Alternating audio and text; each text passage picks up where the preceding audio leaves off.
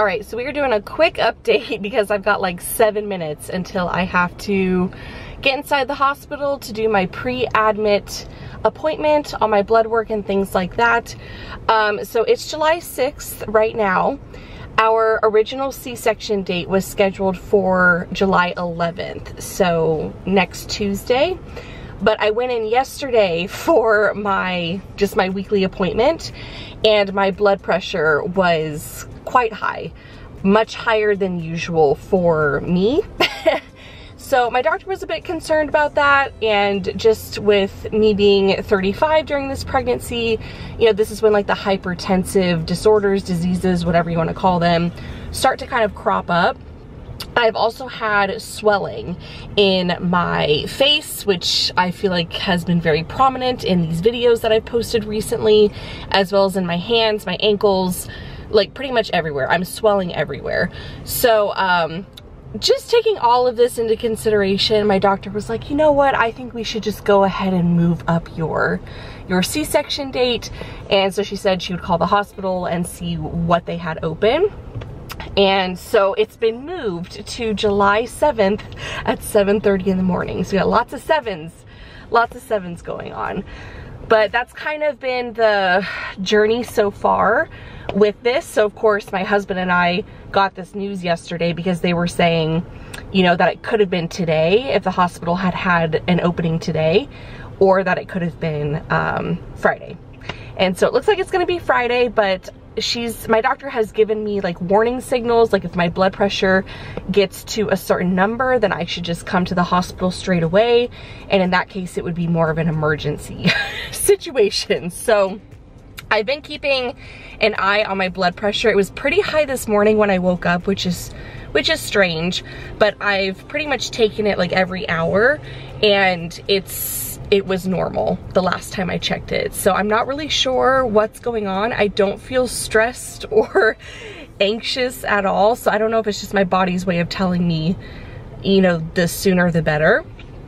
But yeah, that is the update on baby girl and my body and what is going on with this pregnancy. So we definitely had to move around our plans, and my husband's trying to get everything all finished up for work because he wasn't going to take paternity leave until the 10th. So yeah, it's been on that end, it's been a little bit hectic. And I'm just trying to, you know, keep my legs elevated and keep myself calm and not do very much. And I didn't know I was gonna have to come in to do this appointment. So I do have my hospital bags in the back of the car. So I have baby girl's hospital bag and my own. And I brought my camera, obviously, made sure all my batteries were charged. And my husband is working from home today, so he's finishing up his calls.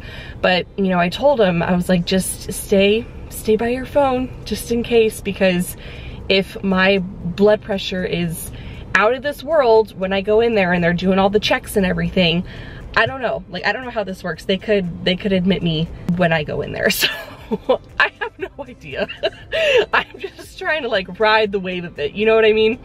But I feel good, and baby girl's been kicking and moving a lot. So I feel like she is ready to come out and join the world. But yeah, I now have 4 minutes to get inside and start this whole blood work process. So wish me luck, and I guess we'll see when I come back for another update. Good morning.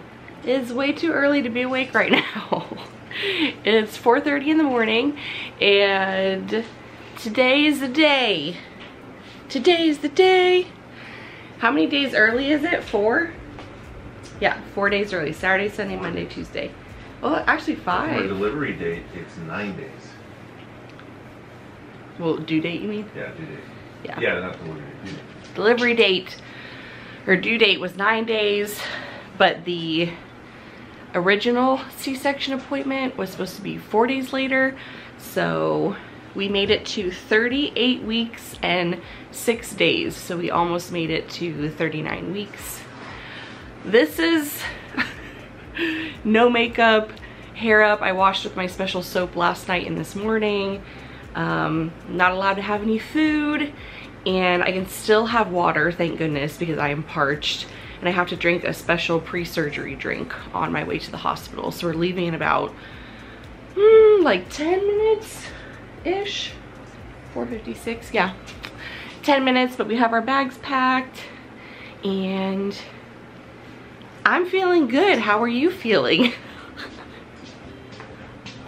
Good. So pregnant. Ready?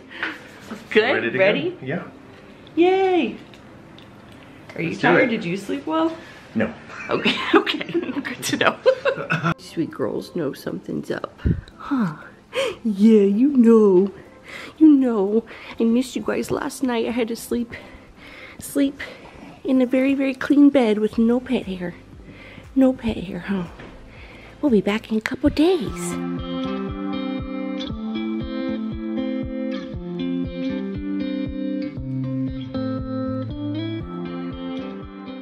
Hello. Okay, so it's 5:40 and I just had to do another wipe down, and now I'm in my gown with my fancy socks. Those wipes, like, they take off like a layer of skin. Yeah. So my skin feels extra dry right now. Oh, no, with a big old head.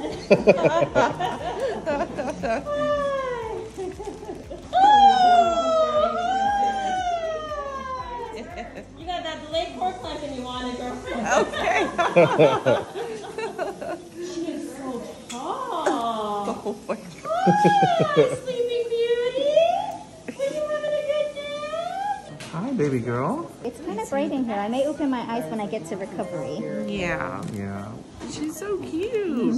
I think I can't see much of her, but she's No. hi, sweetie.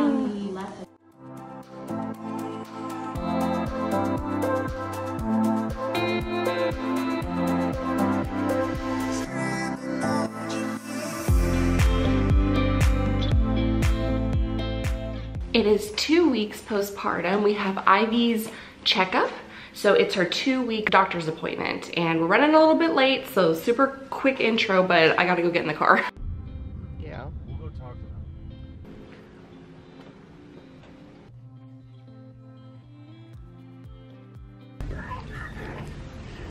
them.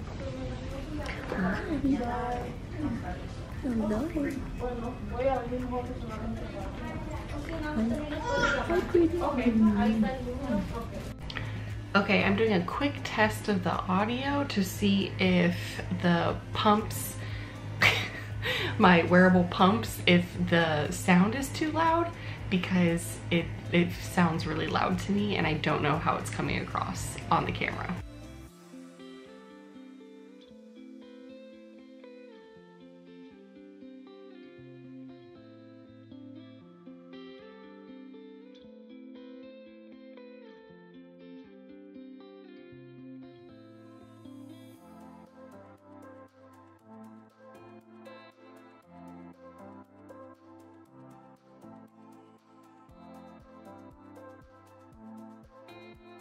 Seems we're getting up close and personal, what with the pumping and the breast milk and all of that.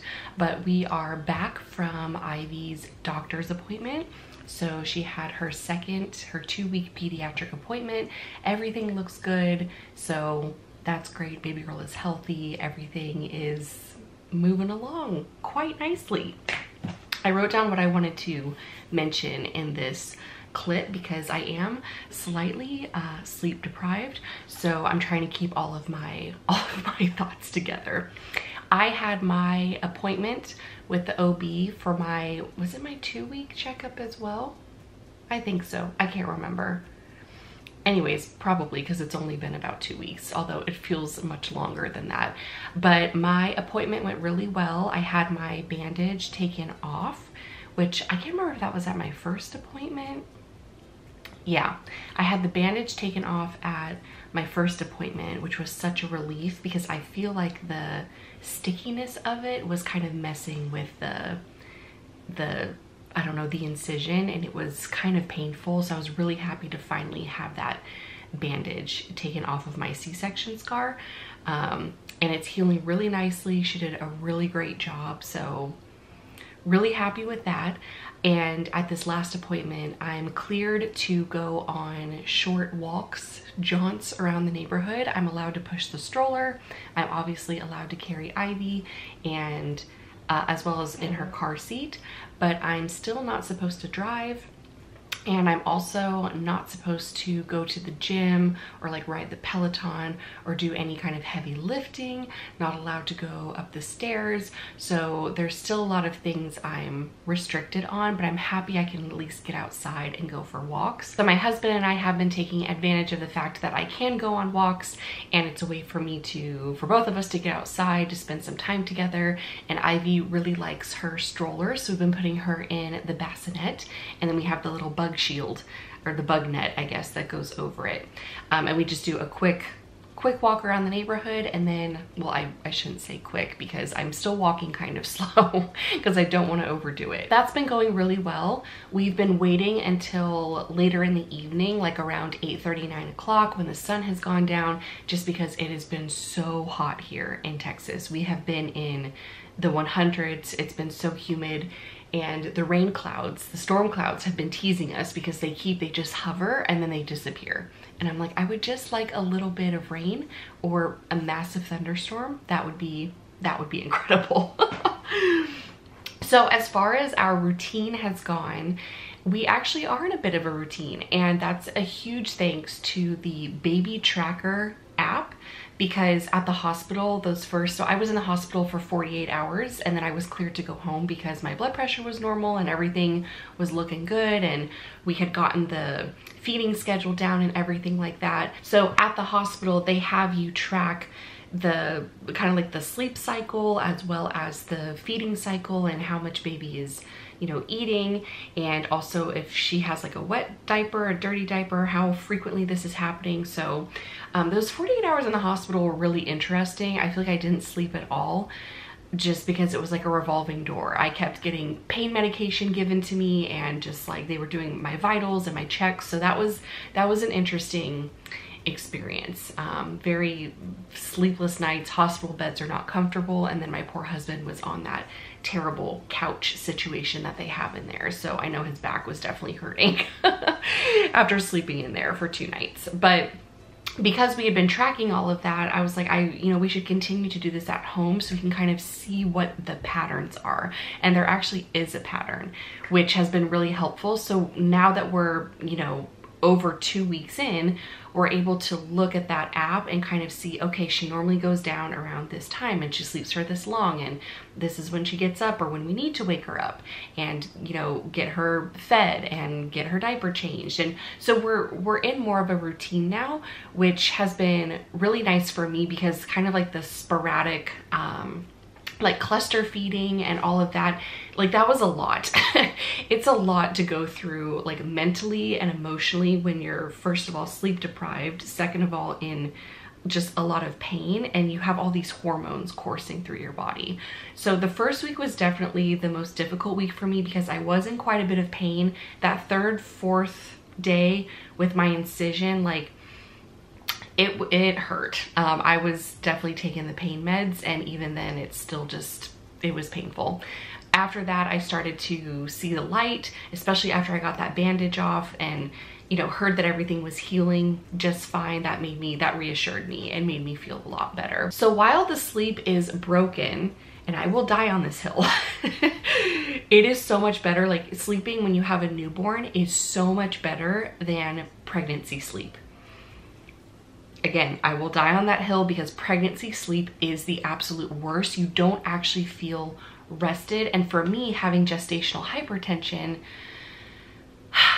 I was holding on to so much extra fluid. My heart rate was high. My blood pressure was high. I was not sleeping soundly at all. Not to mention you're getting up every, couple hours to go to the bathroom. So that's been such a relief to actually lay down and not have to get up to go pee in the middle of the night. Although I will say I still do get up because I'm keeping myself hydrated, because I am pumping, which kind of brings me to the next thing. So while we were in the hospital, I was breastfeeding Ivy, and it went really well for the first day, and then the second day I had like no colostrum, however you say it, like it just wasn't there. And she was screaming her head off, like she was so hungry. And I felt so bad because I felt like there was nothing I could do.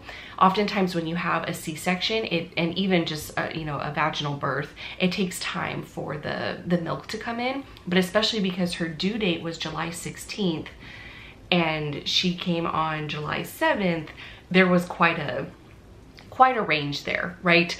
So quite a gap. And so my milk just hadn't come in yet. So we supplemented with formula. And so I'm at the point now where I'm pumping, and there's just the whole thing with nipple confusion between the pacifiers, because she loves her pacifier. And so she's been drinking from a bottle. And so I'm not currently breastfeeding, although I would like to try to do that, but I am pumping so she can have breast milk. So the pumping thing seems to be working for me, for us, and kind of for our schedule. So I think that that's what I'm going to stick with. That's what I was doing earlier in this vlog with my Willow Go, which at first it was not suctioning enough to pull anything out, and I had to get a Spectra S2, I think it is. Spectra S2, which is like the hospital grade suction, and that worked really well. But now I'm at the point, because we're, you know, usually it's 8 to 10 days is when your milk is supposed to come in, and so I'm, you know, we're way past that now, and so it's here. It's still the transitional milk, but it's here, and I'm able to use the wearable breast pumps, which this is such a relief because I can just walk around the house and do stuff, and I don't have to be plugged into the wall like I do with the Spectra. So like I said, the first week was the hardest, mostly because of the pain. I also had just the hormones, right? Like it was insane because I really wasn't that hormonal while I was pregnant, or at least in my mind I wasn't. I should probably ask my husband, but like, of course I had my moments, but I don't think I was that hormonal. But man, that first week postpartum, I was just crying like for no reason.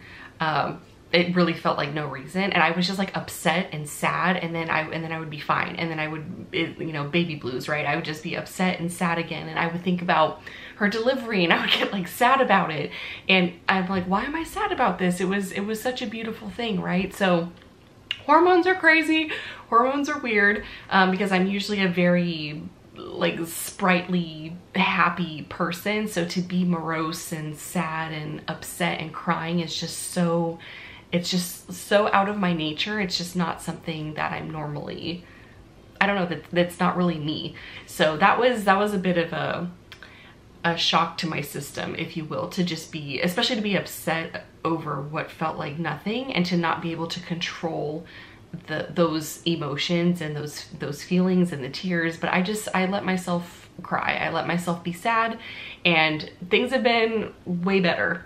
So if you're in that first week postpartum, hang on, it gets better. Just hang on a little longer, hang in there. Okay, so by around day 10, I started to kind of like see the light, because my milk was coming in, and I started to understand her routine and her patterns. And so then I felt like I was able to kind of have a bit more of a schedule and get back to the stuff that lights me up. Because for those, you know, the first week, well, really the whole newborn stage, you're just so focused on this little bundle of joy that you've, you know, brought into the world, that you're not really taking care of yourself. You're not really focusing on yourself. This is like the first time I've actually put makeup on. I lied, actually second or third time, because whenever we go to a doctor's appointment, I like to kind of put myself together. But you can tell, like, I don't have any product in my hair. Like, it was up in a bun, and we just threw it up, half up, half down today to go to her next appointment. So yeah, the self-care thing can kind of go out the window, as well as just the stuff that, you know, you love to do. So during her sleep windows, which are actually, she sleeps really well, she eats really well, she sleeps really well. We're understanding her cues. So we know when she needs a diaper change, when she's hungry, when she's uncomfortable, when she's gassy, when she's tired. So she has these different cries for everything, and we're able to recognize that. And that's helped us, I feel like, feel more confident in just in taking care of her in general. And then also to know that, okay, if she's going down and she's sleeping soundly, I have this block of time to get things done. So it's kind of funny, because I feel like my like old type A Kristen has kind of come back into the picture, where I'm like really scheduling things while also still going with the flow and, you know, not stressing out if like she wakes up early and I didn't get something done. You know what I'm trying to say? I don't know. It's just, but it's nice to have those windows where I'm like, okay, I have probably this amount of time to get things done. So in those windows, those sleep windows, I have been working on the book edits for Arcane Haven. So I'm actually about halfway through, and I've been really dedicated. And I couldn't start this the first week because I had no idea what her schedule or her patterns were, but the past like 3 or 4 days, I've been in a routine and a schedule with the book edits. So that's felt really good for me to get back into that. And at this rate, I am actually going to finish this first round of edits by the end of July, like I had planned. So I feel very proud of that, especially having a newborn. I'm like, okay, like I feel like I'm rocking it. Some days not so much. Some days it feels like I'm failing miserably, but today's one of those days where I'm like, yeah, I got this. I'm crushing it. So that is my 2-week postpartum update. Like I said, everything has been going well. Of course, it is an adjustment, and we're just doing the best we can with the tools and the resources that we have, but it's going well. Thank you so much for watching. I hope that you enjoyed coming along, and I hope that it wasn't triggering. That's why I put a trigger warning, because I know for some people, if you had a traumatic birth experience or a traumatic, you know, like C-section experience, I just want to make sure that sometimes the sounds or the audio or even just the visual of seeing like the blue drape can be triggering for some people. So, and Lacey's in here too. Hi, Lace. But I'm gonna go ahead and sign off because we are getting to that point where she is about to wake up. So I'm happy I got to film something here during her sleep window. But thank you all so much for watching, and I will see you in my next video, whenever that may be. Bye.